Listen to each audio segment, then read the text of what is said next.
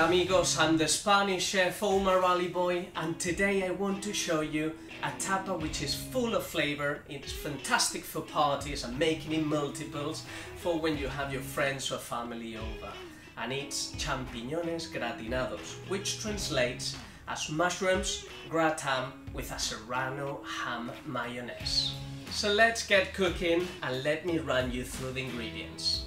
We're going to need portobello mushrooms, the green part of the spring onion, fresh thyme, salt and pepper, a mild olive oil, serrano ham, garlic, egg and lemon. I'm a big lover of all mushrooms, particularly wild if it's possible, but we are going to be using some portobello because they're very wide and they hold a lot of content. The more mayonnaise they can hold, the better the taste. First, we're going to remove the stalk. With the help of your fingers, move left and right those stalks, which should come out with ease. And those are perfectly edible, it's just that for the purpose of this recipe we don't need them, we want to fill it with mayonnaise. Place them on top of a baking tray with some parchment paper, drizzle a bit of the olive oil, salt and the fresh thyme leaves, and we're gonna bake them in the oven for 15 minutes at around 200 degrees. And while the mushroom roast, we are going to start by preparing the mayonnaise. But before we do, it's important that you choose the right Kilner jar, container, or in my case I'm using a glass that fits very tightly with the blades of your hand blender. Now squeeze the juice of the lemon, use a sieve to remove the seeds, so just pass the juice through your fingers, add a pinch of salt, separate the egg white from the egg yolk and just use the egg yolk, add the thinly sliced garlic, and we're gonna pour the mild olive oil. And now is when the magic happens. So bring your hand blender all the way to the bottom and start blending.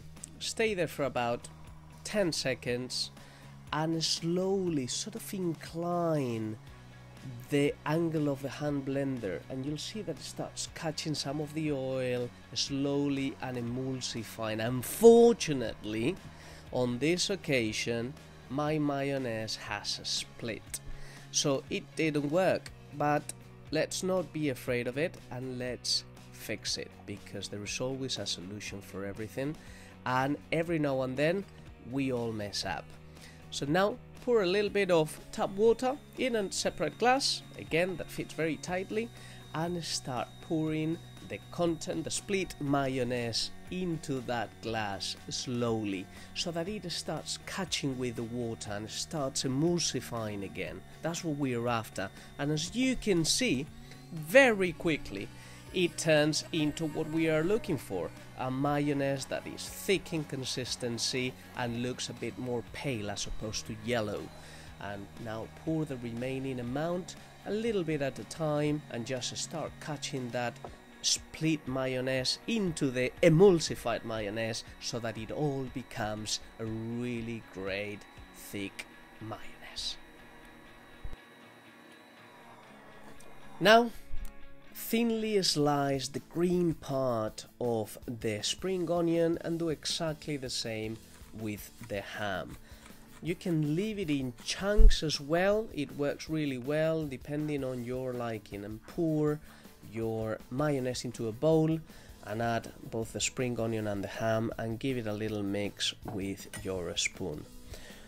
Take a look how creamy and rich it looks. Now we're going to spoon it on top of our already cooked mushrooms, which has sort of wilt a bit and dry a little bit, but I think a spoonful is enough for each, and we're gonna bring it back into the oven for another 5 minutes to finish off. You can use your salamander as well if it works better in your oven. And it's ready to bite in. I hope you enjoy the recipe and that you give it a go. If you enjoy the video, please like it, share it and subscribe.